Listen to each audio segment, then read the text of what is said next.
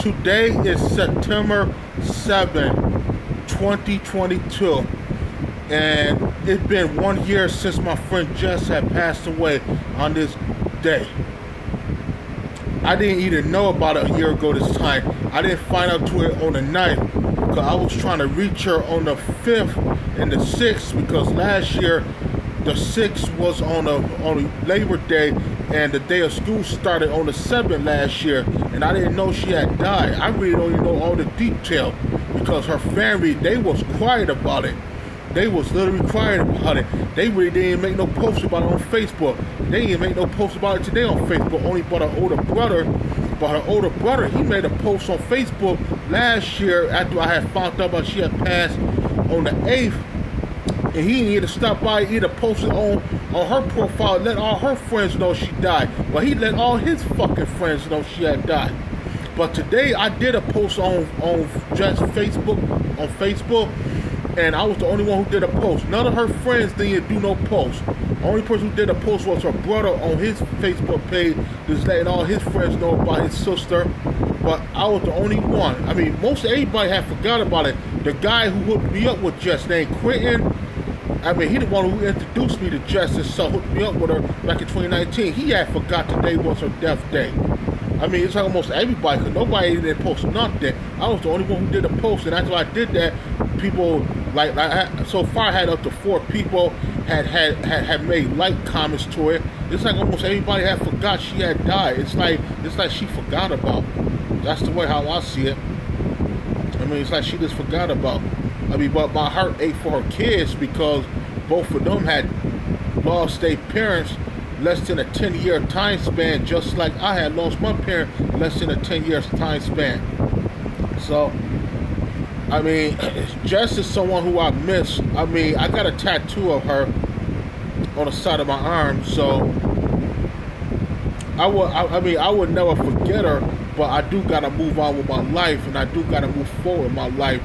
But the tattoo on my arm, well, it is a signification which I will never forget her. I mean, I will always think about her, but I do have to move on with my life, and I do gotta do other things in my life. I gotta keep living. I mean, it's sad she didn't live to see 2022, because since she had died, so much things had changed.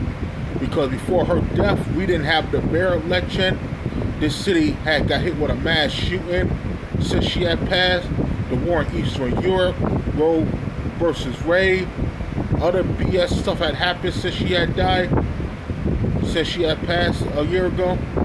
So much. I didn't even find out, but I'll tell you now, I forgot to post on Facebook a shout out to both her friends who posted it.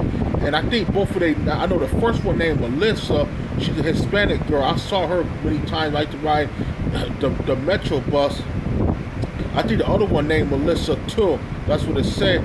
Cause both her friends, cause they were the one who actually posted it on September 9th. And that's how we found out. One for them, we would have never found out about it. I mean, I probably would have had, if I couldn't get a reach to her, I more likely would have contacted Quentin, and he probably would, because he knew people out there who knew her, and he would probably contacted his people, and somebody would eventually would have found out probably later on she had passed away, and by that time the funeral and all that would have been done, because her family, they didn't say shit. They was trying to hide her death from her friends. The only people who probably knew she had died was the people who she was hanging around with and wherever she was staying at over there on the west side. Cause I was surprised none of them didn't make a post about she died. Cause her family, man, I mean, they literally try to keep it quiet. I contacted the brother last year after everybody find out, so I gave him my condolences and I gave him my number, asked him to call me. I would like to see her, I would like to attend the memorial. That motherfucker never called me. So, man, thank goodness I reached out to God. I was going to contact the mother, and something popped in my head, said Google her name, and that's when I found it right there. She, where the funeral and all that was going to be posted at.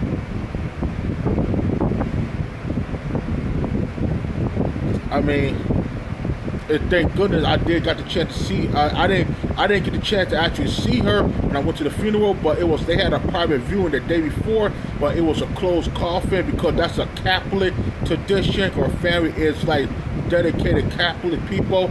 I kissed the coffin. I had to say what I said.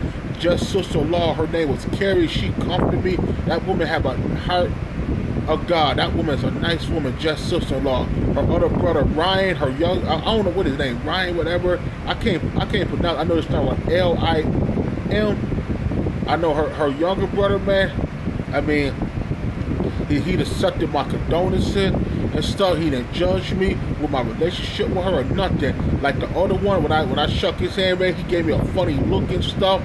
Because he was there when I had first got, he was there when I already had first got to the funeral, and he acted like he didn't like me there. The way how his demeanor was, he never introduced himself to me or nothing. I mean, he was like a son of a bitch towards me. The way how he acted through his body language and stuff, and the way he acted when I gave my condolences to him. And the mother, she was in shock. I was there, but I said she was an angel and all that, and I left. When the funeral guy left, I left. I mean, Jess was cremated.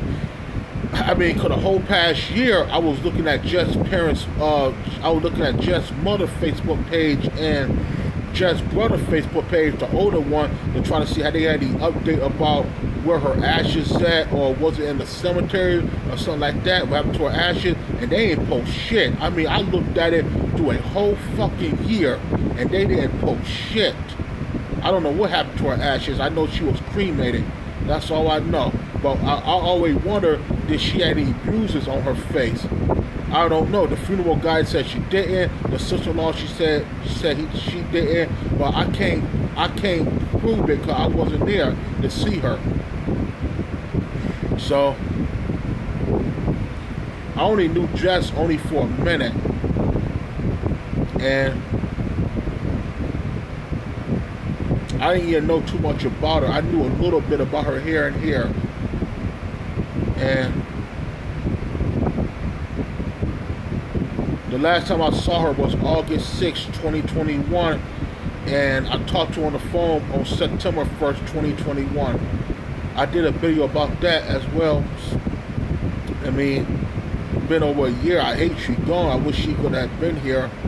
But I wish I had guilt in my heart for not appreciating her when she was alive. I wish I should have appreciated her when she was alive. That's something I'm kind of sad about.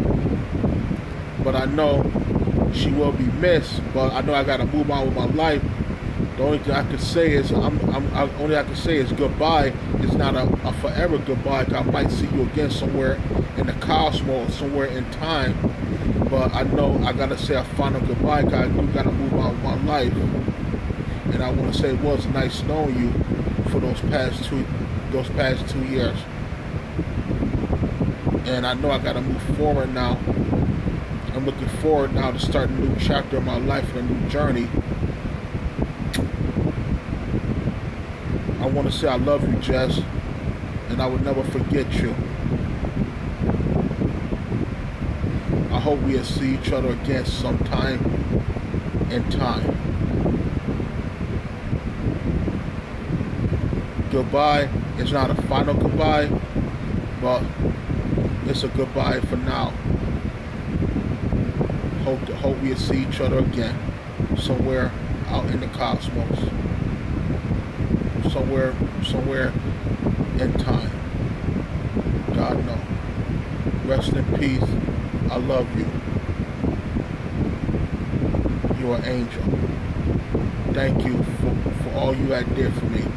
And I'm sorry for the way how I didn't appreciate you.